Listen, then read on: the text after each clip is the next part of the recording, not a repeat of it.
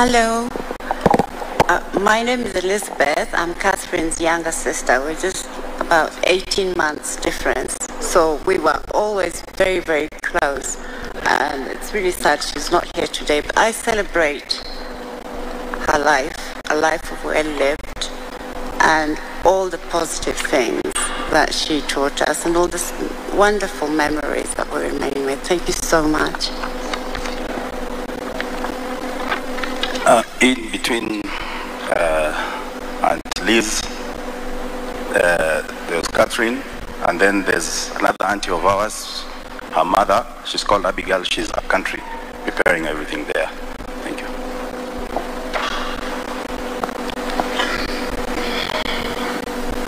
Good afternoon.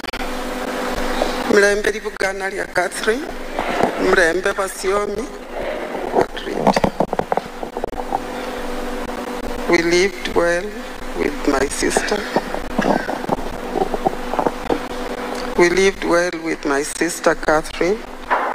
With my sister, Catherine was my small sister, whom I cared for deeply from the very start.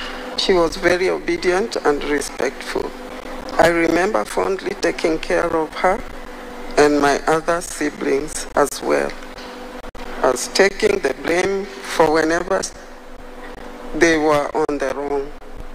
She was there for me when I got each of my children, was very helpful and guaranteed I had a shoulder to stand on whenever I was down. She was very prayerful to the point that she'd end up praying for me when initially it was me going to pray for her. I cannot get enough words to describe how great, loving, and caring my baby sister was. I just know that the Lord has her in a better place. Amen. Sande wambuliziko.